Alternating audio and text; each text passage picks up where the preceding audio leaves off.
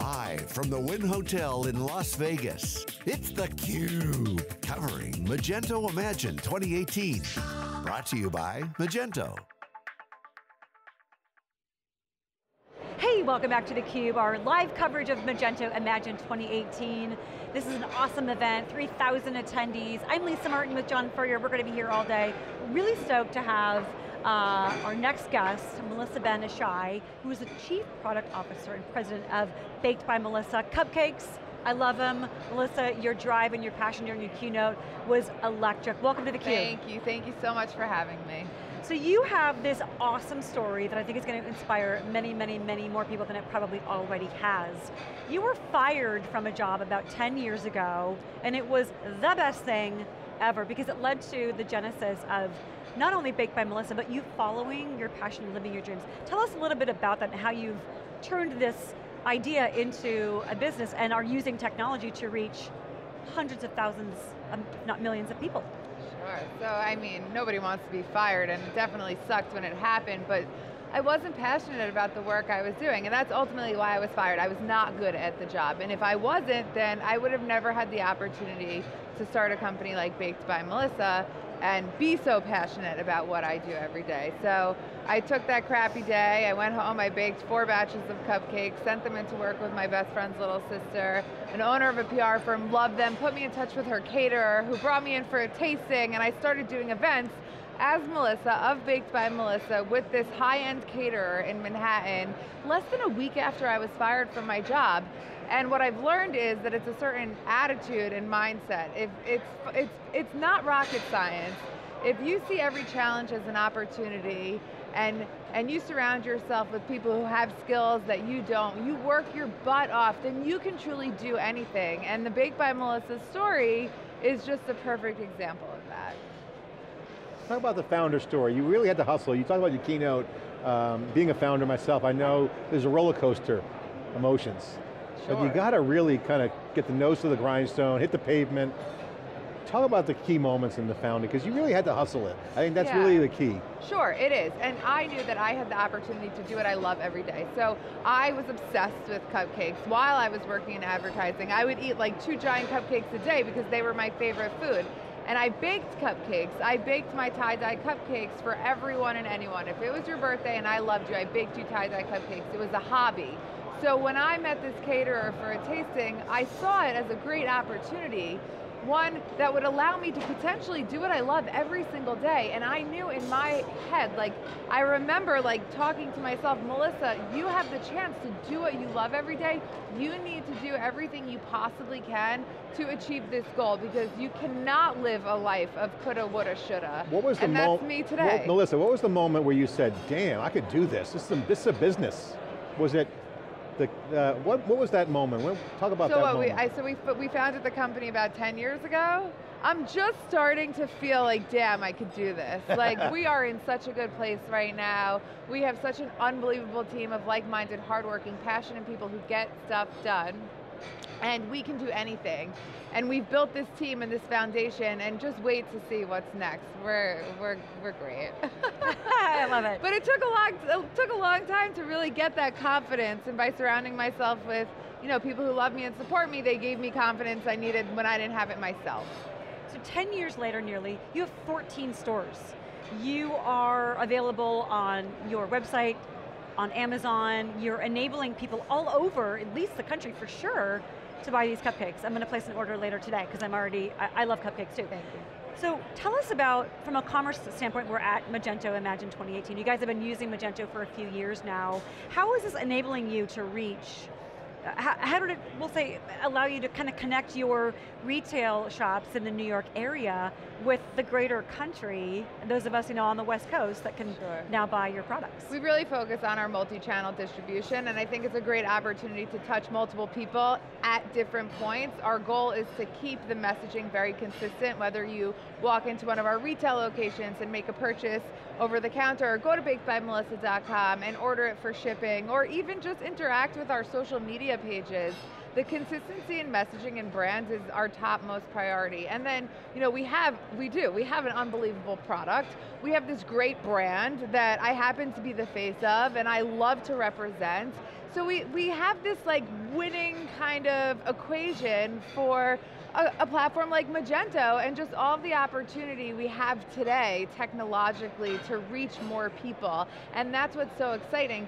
As I'm walking around this area and seeing all of these new technologies and solutions and ways to get our messaging to more people, it's just so exciting and my wheels are spinning. It's like, okay, so now how can I use this new ability to do this to achieve our goal of selling 100 million cupcakes in 2020? I mean, the big question always is like, the tech used to be really complicated, now it's got to be easier. You don't want to spend your time thinking about what tech you got to buy. Really, I mean, sure, you've been successful by just killing it on the product side. Totally, and thank God I have an unbelievable team of people, and like my tech team, or the people who oversee, the person who oversees our website is absolutely amazing. She is the definition of get shit done and always learning, and I've learned through her at this conference. So, you know, putting people in the positions who are the best people for those roles so they can focus on their strengths, and then I can in turn focus on my strengths. And you know, being somewhere like here allows me to think big picture about our technologies and Magento and what we can do more. Well, let's take a minute to talk about how many stores you have, where the locations are, the website, how people get in touch with you, locations. You say you ship around the country. Just give a quick plug on what's going on with the site, locations. Sure, we have 14 retail locations. We offer free pickup and delivery in Manhattan at our store locations. We ship our product nationwide. A big chunk of our business is e-com, and we're focusing on growing that business because it is a great opportunity to reach people where we don't have brick and mortar, and we're going to continue to expand our retail footprint in the next year and a half. So it's very exciting. How do you ship cupcakes? Because I just drive back from the store and my kids complain, Dad, you shouldn't put them in the back seat. They tilted, or, I mean, is there a packaging thing? Of course. We're very solution oriented and innovative at Baked by Melissa. We actually started shipping our product in April of 2010. So at the time, we only had 2 retail locations, and we were shipping our product nationwide. What we did was we designed like a package that keeps the product perfectly fresh and perfectly safe in transit, and it allows us to get the same quality of product, if not even better, to people all across the country. So talk to us about social media. I was telling you over the weekend, when I found out I was going to talk to someone who makes cupcakes, I love cupcakes so much, I was so excited, tweeted you, and then on Instagram, probably half an hour later, saw some information from you guys. Talk to us about not only how you're using social media to reach so many more people, but also the Side with Love project and how that is taking storm in social media.